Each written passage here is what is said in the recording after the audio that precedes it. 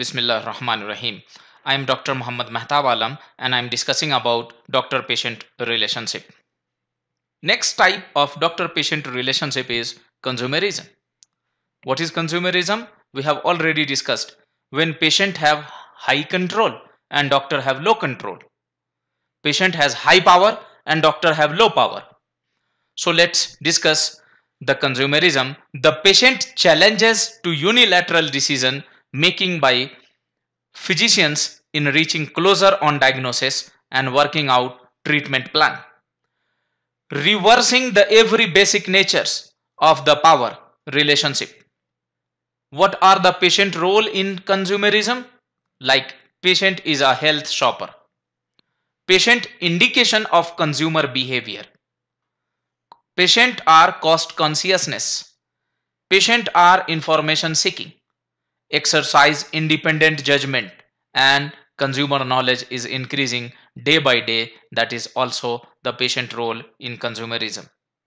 What is the doctor's role? It is a healthcare provider. Then doctors is considered as technical consultant only.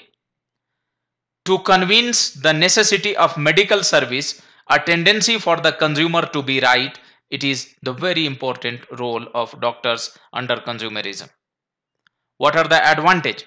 Advantage of consumerism is patient can have their own choice. This is the first advantage.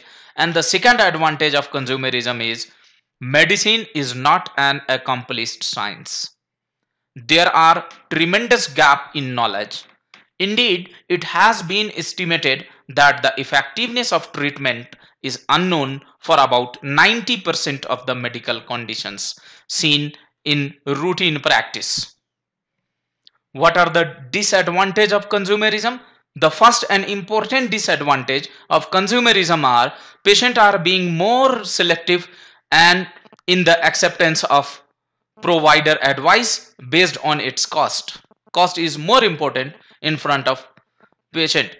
When things seems to go wrong, when satisfaction is low, or when a patient suspect less than optimal care or outcome, patients are more likely to question physician's authority. Now question to think that the doctor-patient relationship of consumerism seems easily to be adopted.